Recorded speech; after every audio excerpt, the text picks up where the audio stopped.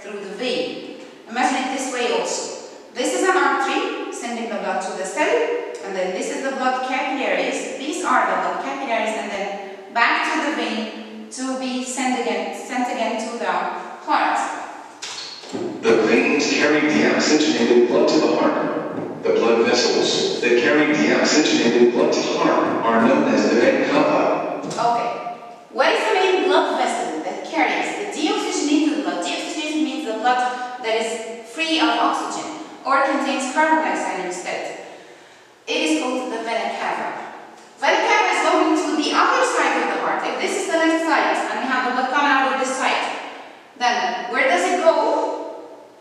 Makes sense that it goes to the other direction, which is the right side of the heart. Is it from the upper part or the lower part? It's always the upper part. So it is also the right atrium. It's coming back to the right atrium. What comes back to the right atrium? Deoxygenated blood. Why does it come back? Because it's been used by the body. So it needs to be sent again to the blood to be cleaned and nourished and get oxygen again and get nutrients again. Okay.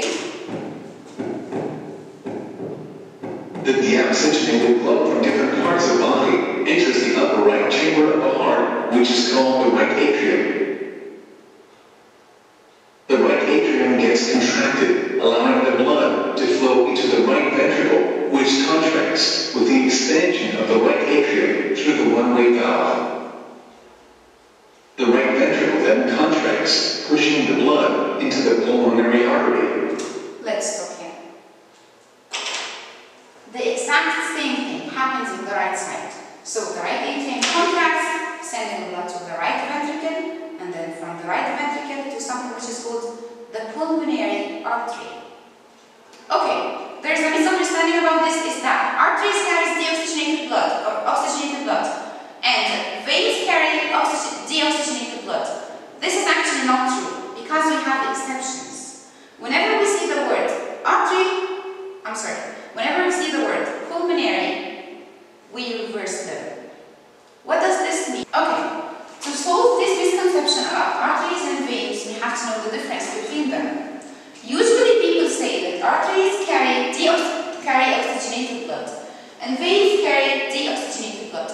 No, we can't compare them this way because we have some exceptions.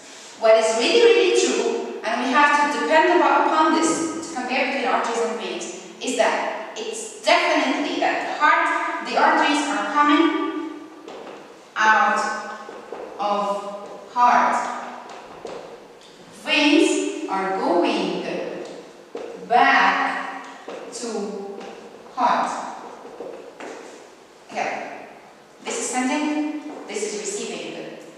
This is sending the blood from the heart to the body. This is receiving the blood from the body to the heart.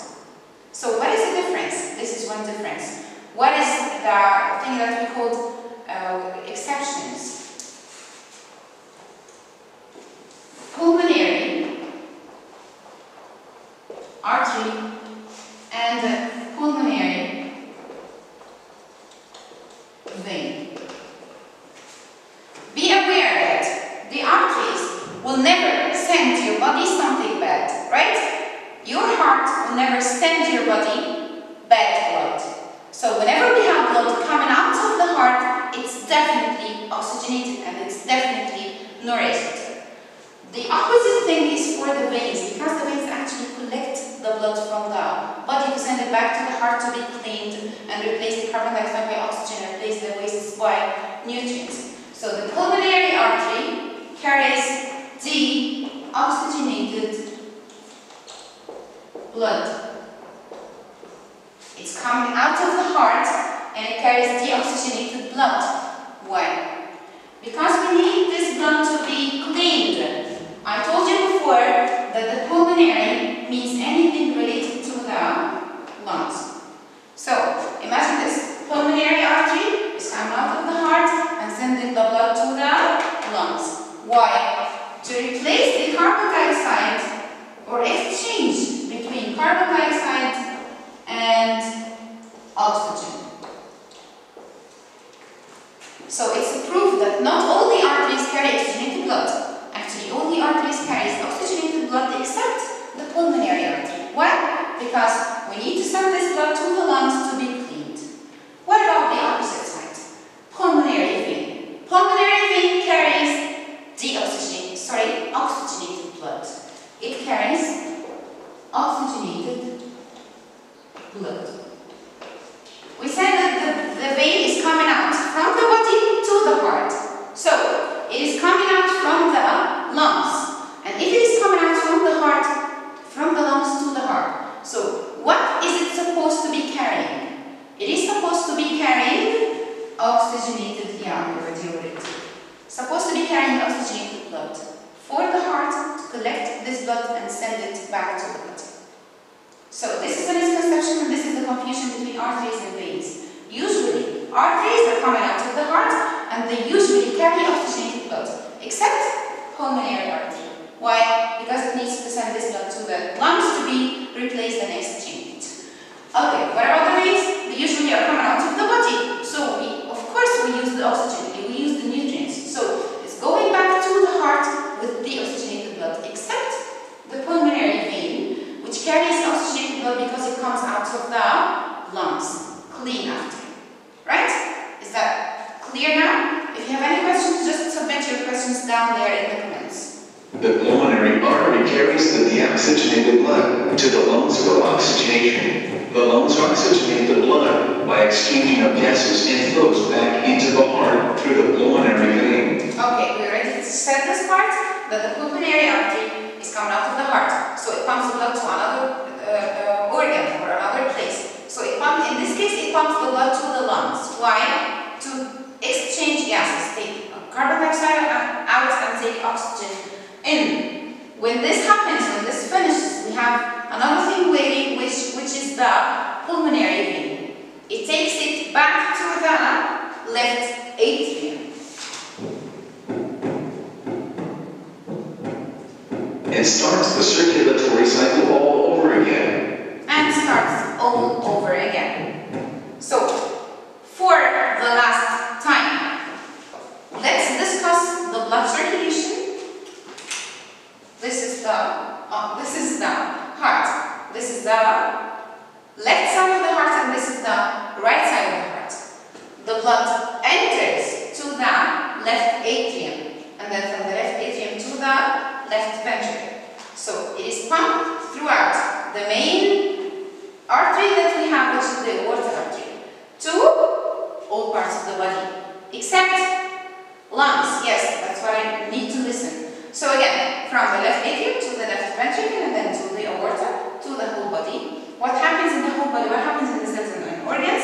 Gas exchange and nutrient exchange. And then to the capillaries. The capillaries are collected through the veins. It enters back to the right side of the heart through, vena cava, to the right atrium, and then to the right ventricle. And now, the left side of the heart contains oxygenated and clean and nourished blood. The right side of the heart contains deoxygenated and blood which contains some wastes. So, from the right atrium to the right ventricle, it is sent to the pulmonary artery. Why? For exchange of gases. Yes, perfect. And then it is connected throughout the pulmonary veins through the left atrium. I'll say this only one more time. Pulmonary vein coming out of the lungs with oxygenated blood to the left atrium. From the left atrium to the left ventricle, left ventricle, and then to the aorta. From the aorta to all the parts and organs of the body. The organs of the body take all the oxygen, all the nutrients, and then send them through the capillaries, of course, and then send them to the veins. The veins are collected in the main vein, which is called vena cava. Vena cava enters the right side of the heart through right atrium, and the right ventricle. The right ventricle contracts to send the blood to the pulmonary artery to be cleaned, and over and over and over again. Okay, two more notes to say to you. First, if you noticed, you will notice that the walls of the left ventricles here are very thick. Why are they thicker than the other part? Actually, so that's why it is is thicker than the other side only pumps the blood to the lungs. That's why this needs to be stronger and thicker. That's the first thing to know. The second thing to know is that we have two kinds of circulation, the major blood circulation. The second note, which is also very, very important, that we have two circulations. The first one is called the major blood circulation and the second one is called the minor blood circulation. Why do we call it major?